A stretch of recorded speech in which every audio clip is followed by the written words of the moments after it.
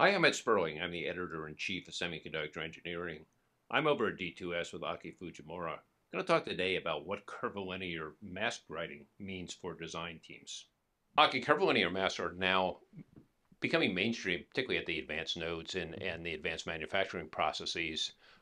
What's happening on the design side? How is that going to be affected, and what's going to change?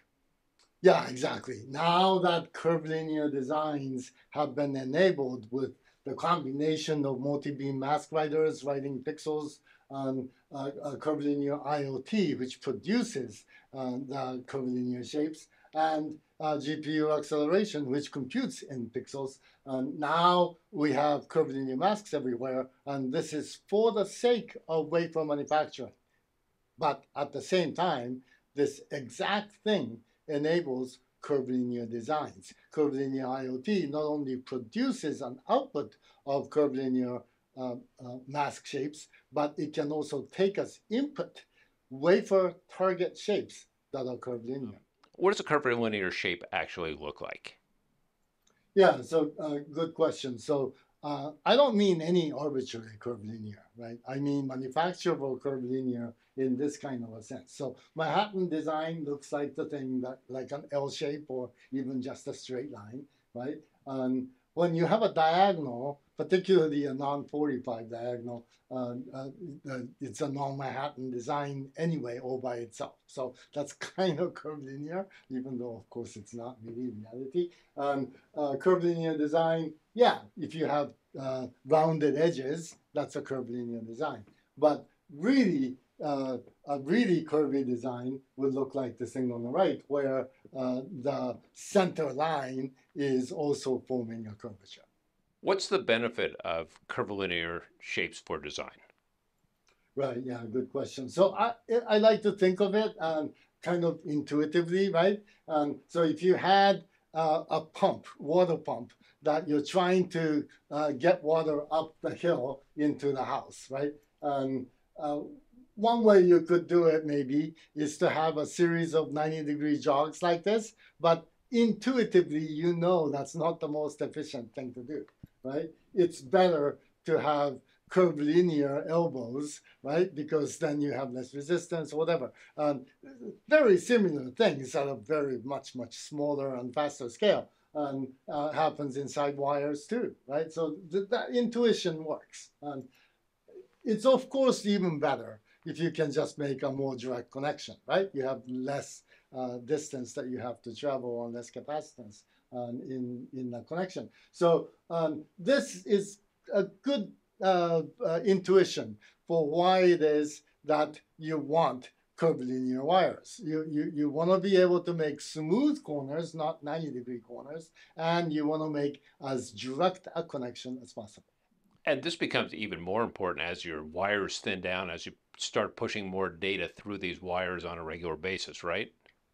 Yeah, so as everybody knows on the design side, we are interconnect limited for area limitation, and we're of course interconnect limited on performance and power. And working on the interconnect and minimizing interconnect and improving interconnect efficiency is a very important part of the agenda for all four things that are important: yield, power, performance, and area. What's the impact on the design rules, which are becoming incredibly complex, and the rule deck is growing almost every single node by leaps and bounds?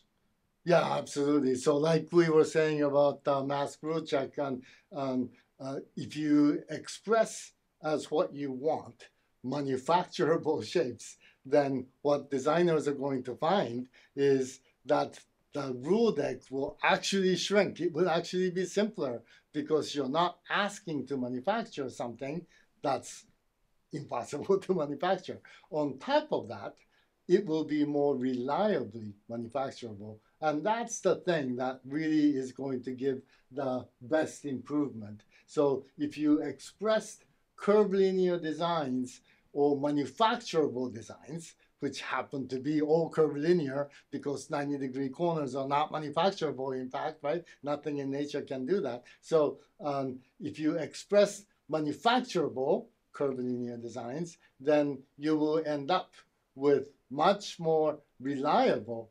manufacturing of the thing that you ask for, and you will also be much more likely to hit the nominal target for your capacitance or resistance or whatever it is that you're extracting.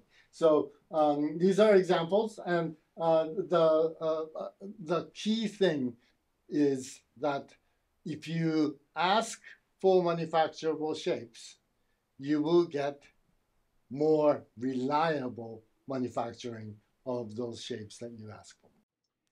What's changed also is the number of layers that are going of metal and also different types of things that are going into a package. We're starting to go vertical with almost everything, right? Yeah, right. And it's a good point because vias are really important point. Just intuitively, again, if you look at this is Taipei 101, but any skyscraper, right? You go into the first floor, you will see nothing but security and elevator shafts. There isn't even enough place for any stores or anything, right? And it's because you have to have an elevator that goes from 0 to 25, 25 to 50, 50 to 75, and so on. And when you stack them all up on the first floor, you have to be able to get to all of them. And because of that, the first floor is just full of elevator shafts, and that's all you got room for. Very similar things happen inside of a semiconductor chip, because every connection, well, almost every connection, some come from the top, but almost every connection has to go from a transistor to another transistor, right? So every connection has to start in the lowest layer and then go up and come back down and end up on the lowest layer, right? Every single connection has to do that. And every time you do that, each via that connects between the two layers of metal, each via is blocking the routability of both the thing underneath and the thing above, right? So it's a very serious resource limitation in the same way that you get filled with elevator shafts and you got room for nothing else, right? You end up with just viaing and you got nothing else you can do in metal 2 or metal 3.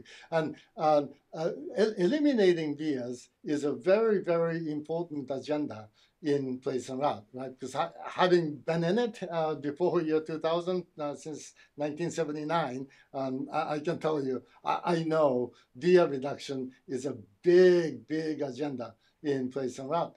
And the Manhattan assumption being broken and being able to allow curvilinear connection has got to improve that, right? I don't know exactly how, but I'm sure there's innovation possible in that area. EDA progresses very efficiently, but they don't necessarily move very quickly. Do we have to change everything from the top to bottom, or does this now fit in with what's already there? Yeah, that's a really good question. The general perception is everything has to change, but that's not true. Right, it's definitely not true. SPICE doesn't have to change. Any of the rigorous simulators don't have to change. Logic synthesis doesn't have to change. Logic simulation doesn't have to change, right? There are many things that don't have to change. In general, when I look back in my design days, what I see is 4 areas that really have to change. Custom design, and then routing. Routing is definitely the biggest change that would have to happen, I think. And then parasitic extraction that spans both the custom world and the routing side, and design rule checking and LBS and associated tools there. So it's not that you can't do curvilinear designs today, right? Curvilinear routing, you kind of have to do it manually, but curvilinear custom design, curvilinear parasitic extraction, curvilinear DRC, these things are already possible today. It's just that it's slow. If you had a chip full of curvilinear designs, it would take quite a while to do any of these things. So it is something that does need to be improved. But I think there's a lot of hope for it. One potential interpretation of curvilinear design in a custom space is shapes that look like this, right? Again, the objective is to ask manufacturing to manufacture manufacturable shapes. And if you do that, you will get the shapes that come out of manufacturing to be more reliable. Routing, we saw an example like this before, right? This one has this red circle, and it has a little bit of a defect there. But being able to do that not just by manual work like this particular one was, but being able to do that in the general fully automated routing world, that I think can reduce the number of vias and reduce the amount of capacitance and resistance, and it can have significant effects on power, performance, and area. And parasitic extraction can already be done. This is an example of a 3D curvilinear shape that's done in the rigorous simulation space. So that's no issue. But to be able to do a fast full chip version would require more work. So that's something that has to be done. And DRC, we talked about this MRC, and similar things I think will happen in DRC. All of the complicated rules that are arising because you're asking for shapes that can't be manufactured, those will all go away by insisting on describing shapes that are manufacturable. You'll be able to get rid of a lot of these design rules.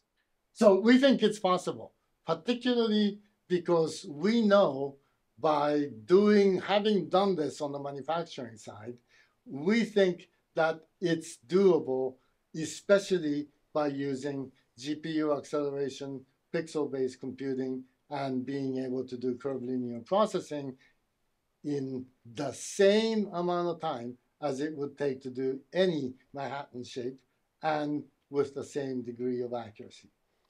Does AI fit in here as well? Can you now use machine learning to say, okay, we can pull all these things together on a level that we couldn't do just by using existing tools? Yeah, AI, particularly deep learning, is definitely applicable. And there are probably multiple places here that can benefit from that. And there's a lot of deep learning being used in design automation already. And one thing that I would note is that overwhelming majority of those algorithms are probably directly transferable to curvilinear space without hardly any work. How do we get people to work on this? I mean, what prompts them to do this? Yeah, so that's exactly what I'm trying to say. The design community that I used to be in, right now that I'm in the manufacturing community, and I'm seeing that curvilinear design is now enabled, right? Before, if you try to do curvilinear design, manufacturing would say, no, we can't do it, right? That restriction has now been lifted. Curvilinear manufacturing is now possible, even of curvilinear targets on wafer, right? So, and there's a lot of benefits. So the question is, what would make this happen, right? And so what I would love to see is the design automation community, the EDA community, kind of band together and do research on many, many of these topics, right? There are many things that's possible. I just made up a possible session in a design automation conference in 2025, right? I would love to see it in 23 or 24, but I'm being realistic that it's going to take a little bit of time, right? I don't know who would write which paper, but universities, the Cadence, Synopsys, Ansys, Siemens of the world, right? That there are many people working on these types of physical design problems, and it would be great if different people, even in the CTO's office or in the research mode, right? Even better is in the product mode, take on these tasks and let's advance the state of the art, because now it's possible to manufacture these shapes. Really, what you're trying to do is get all this stuff to follow the shift left, right?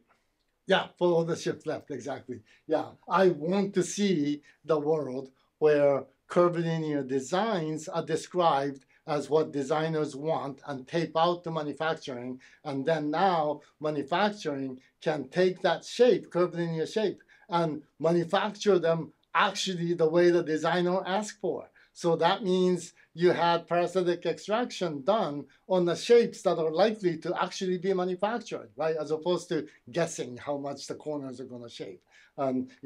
Guessing that a rectangular via described as a rectangle is actually going to be this size oval, right? And then, exactly how it's going to look every instance. And I think it's much, much better for design to manufacturing flow and doing manufacturing aware design as well as design aware manufacturing. Both of those improve by having manufacturable curvilinear targets described by designers to the manufacturing segment. Aki Fujimura, thanks for a really interesting conversation. Thank you, Ed.